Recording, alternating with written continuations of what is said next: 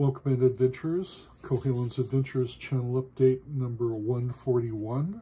Today is 10/16/24.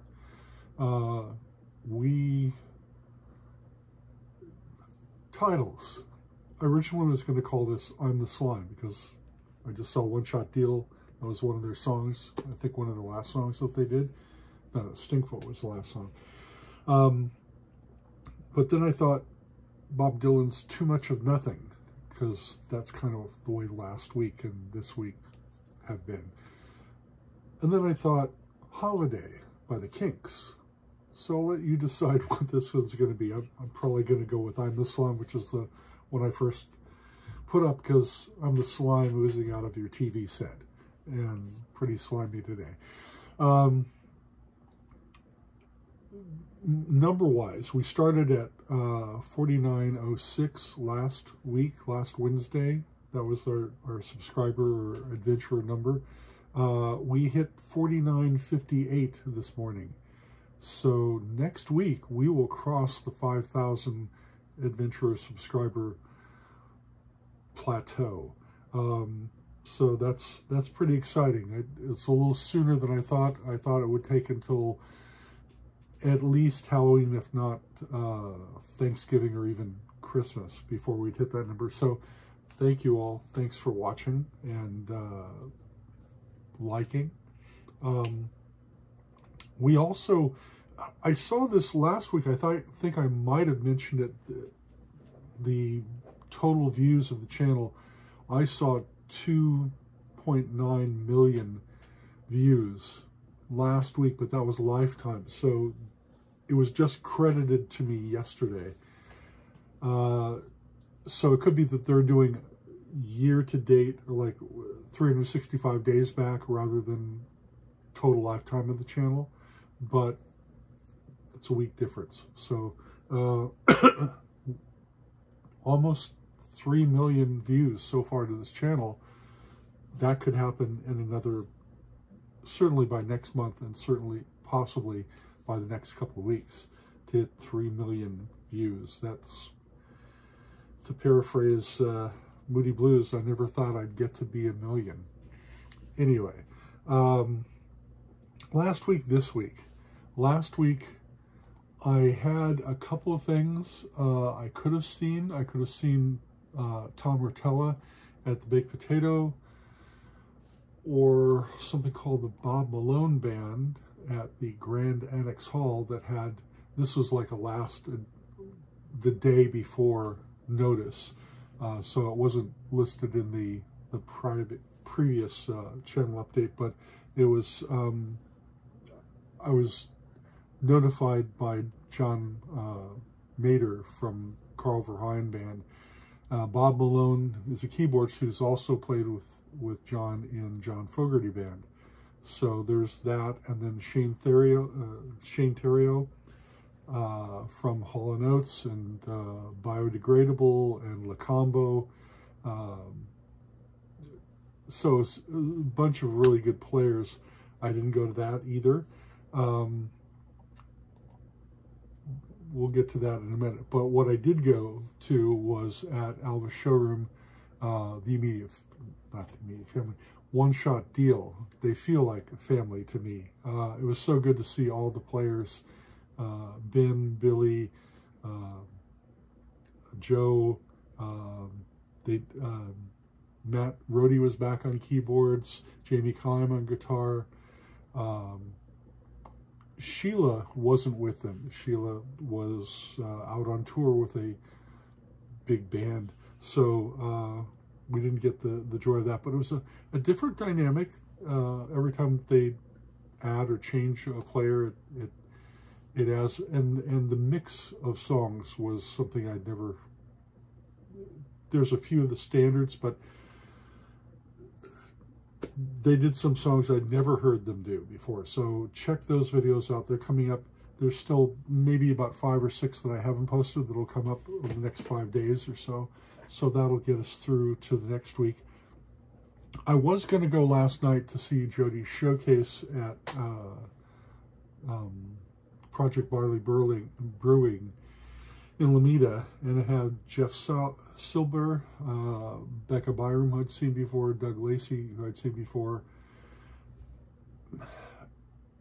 Getting to it, I'm getting tired. I'm spending so much time putting these videos up. Now it's 21 videos a day. It's 7 long form, 1 per hour from 7 until 1 p.m. On the half hour, it's shorts, and then now I've added at the third quarter, the 45-minute mark, things that I call trivia blips. They're little 8 to 10 second long little trivia pictures, you know, with a topic, and then it'll have a little blurb underneath it, and then 5 or 7 seconds in, it'll change to the punchline, so to speak, or the trivia resolution. And I've been adding music to that so that it reflects that, and it's a little bit more entertaining. I did it just raw to begin with, and it was like it was missing something. So it's time consuming. You know, I have to look at the printed out trivia that I made, thanks to ChatGPT at first, and then Perplexity, coming up with like 50 at a time of these trivia bits. And then I have to find out what the gist of the panel is, and find music that matches somewhat to it, and then go in and edit the two together and then upload them. And it can be, it's gotten quicker, but the hard part is finding the music that matches, and then downloading that, and then pairing it together and making sure that I can match them up, because I do them 7 at a time for each day, and then editing them together, titling them, putting them over, uploading them, and then getting prepared for presentation and scheduling. So I do that with the shorts, and I also do that with the long form, but it's just time consuming. I start like at maybe 9:30 or 10. I finish at 2 o'clock in the morning. If I'm lucky, it took me to 3 last night. So holiday or too much of nothing. I'm the slime. Anyway, that's the channel update for this coming week. I have potentially Mike Miller's All-Stars at the Baked Potato, and that's with Jimmy Johnson, Chad Wackerman, Mitch Foreman on keyboards, Mike Miller on guitar, of course. I really want to do that, so that's probably what I'll do. I might go to the late show for that, because also that night at the Sunrose is Judith Owen, and I haven't seen her for a couple of years, at least performing. I think the last time I saw her was near my birthday in 2021. She was at a book signing of Leland Sklar's on Ventura Boulevard, so that may be the last time I saw her in person. So we'll see. It's also finances, time, all that stuff. The week after that, not so much, but then things pick up beginning of next month. So slide pop, well, that's the following week, following 2 weeks actually. So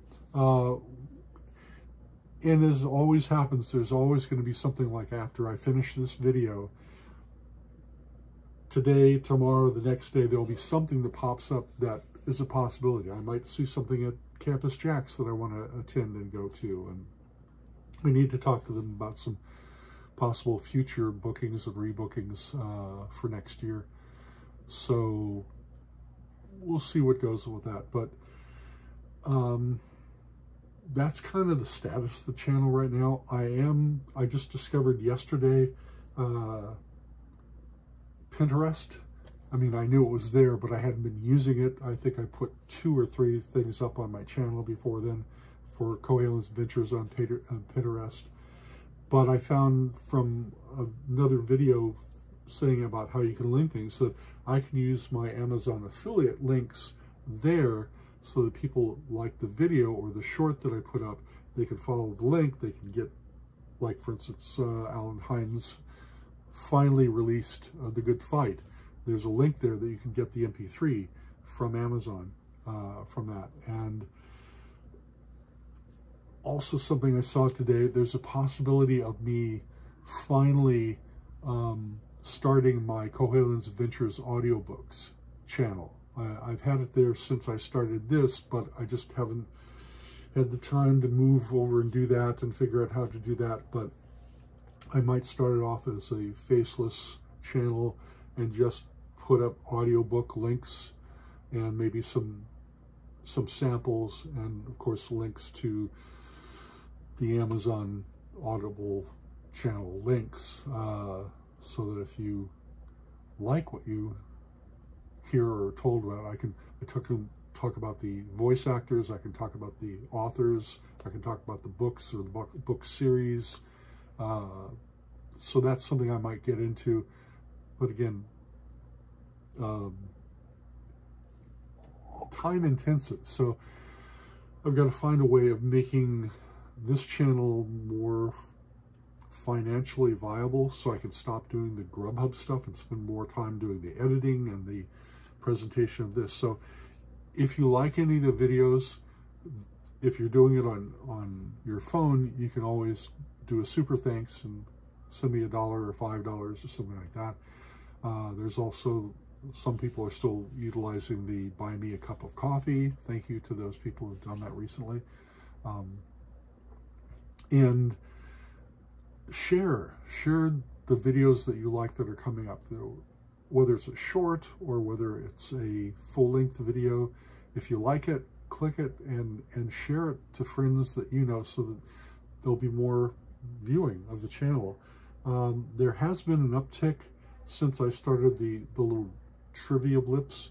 I was maybe steady 4,000 views per day, and it went to 6,000 and 7,000 views per day, and then I stopped it for a day and it dropped back down to 4,000. So I'm gonna continue with that. The cool thing about the trivia blips is some good music matching up with the videos. The first batch, I didn't get the spacing right of the titles, so some of the information is cut off. You can tell on those videos immediately visually it won't match up, but I've since learned my process, and it looks better. And most of the times the kerning or the spacing of the topic and the statement and the answer all fit properly. So and it's 8 to 10 seconds of time, and they've been getting some of those short videos have been getting as much as the real short videos, the